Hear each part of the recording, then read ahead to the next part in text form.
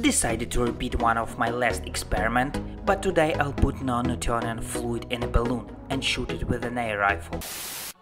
Was really busy with my last video and my car repair, again, so stay tuned to see that. So I decided to relax a little and do some shooting video.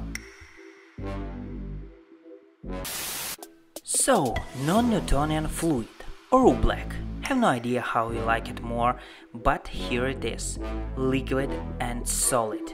And red.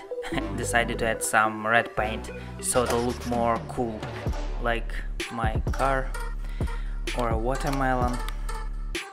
And must admit it looks really cool this time.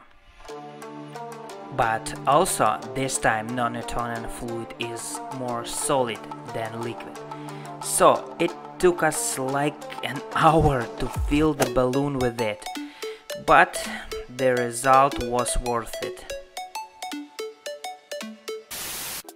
Just look at this Oobleck Stress Ball. Sorry at having no time to play with it more. But you came here for this, so let's do this.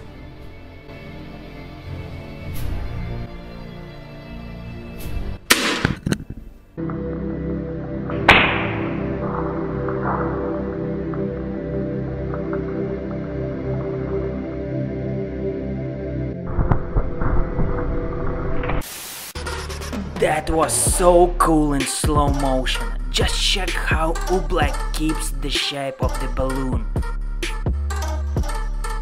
And it's liquid again, so let's repeat.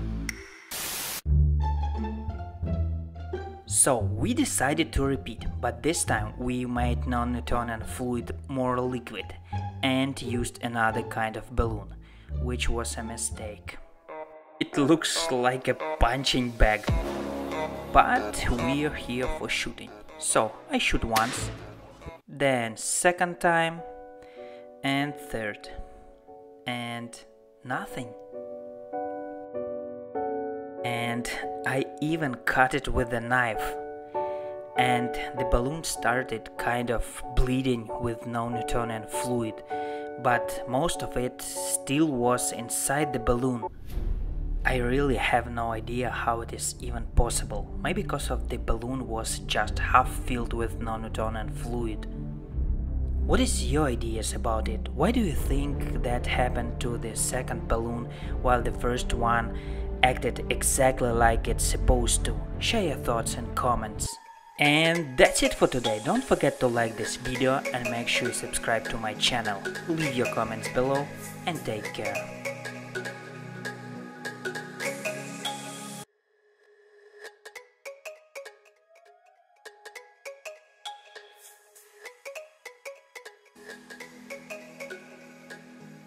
Ow!